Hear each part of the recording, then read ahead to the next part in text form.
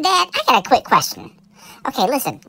I was watching TV the other day, and this preacher, that was talking this and talking that. Somebody stood up, and the preacher hit the dude on the forehead with the palm of his hand, and the guy fell backwards, and some people caught him, and when he stood back up, he was healed. He had the devil in him, and then it was like all glory and rainbows and butterflies for the dude after he had the palm to the head.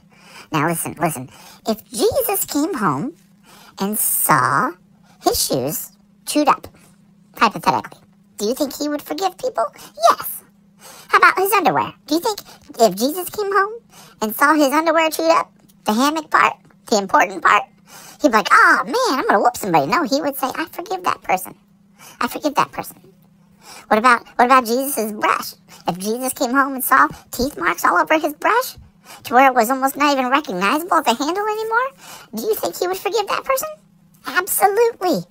And if he didn't forgive that person, we would have to get the devil out of him, right? Like the preacher on TV? Alright, so, hey, just for our experiment today, I already did all this stuff. I was like, ooh, I might have made a mistake. And I was like, ooh, I could turn this into an experiment. I already did all that stuff to Mom's stuff. I chewed up her shoe. I chewed up her underwear, the hammock part, and I chewed up her brush. It doesn't look like a brush handle anymore. It looks like a shank that somebody made in San Quentin prison.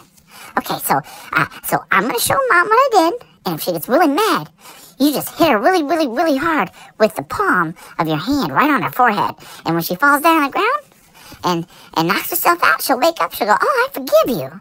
Is that how it's going to go down? That's how it's going to go down. This was not my fault. I did not mean to put my teeth on those things.